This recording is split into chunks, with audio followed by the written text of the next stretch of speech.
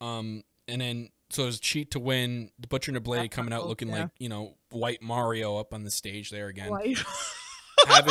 having clothing issues, you know, midlife crisis clothing issues. One week they're in black leather, you know, kinky stuff, and then the next week they're coming out as, you know, Bob the painter over here, going to be painting your house.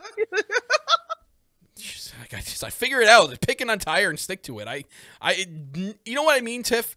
Both attires don't work with each other. If it was both attires that were the same and it was just two different colors, I wouldn't have a problem with it. But the fact that they come out as Dominatrix one week and then, you know, Joe Painter painting your house the next week, I have a problem with that. Oh my god. I have issues with that. Kyle's triggered. I just like I'm sitting there, okay, like, do you guys have an identity crisis? What's going on here? Why is there no explanation on that?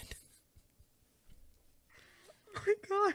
Why don't you tweet them that? I don't want to. I don't want to get in their bad side. Anyways, this is actually the first time we've seen Lance Archer like beat down in AEW. He's always been that guy to like destroy people. This was the first time that he's been beat down. Yeah. Like after the bell, and they kicked the shit out of him. This is good. This was good. That was different.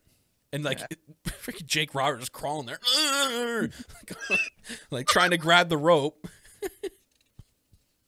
He's just staying in the back, man. Every time he comes out, I fear for him, man. he just looks like he's gonna blow a gasket every time he comes out.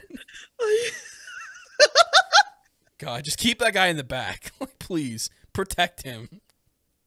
And stop making him look dressed like that, too. You talk about midlife crisis. You got Jake Roberts coming out here. Look like he's ready to go to the club in his 20s. Oh my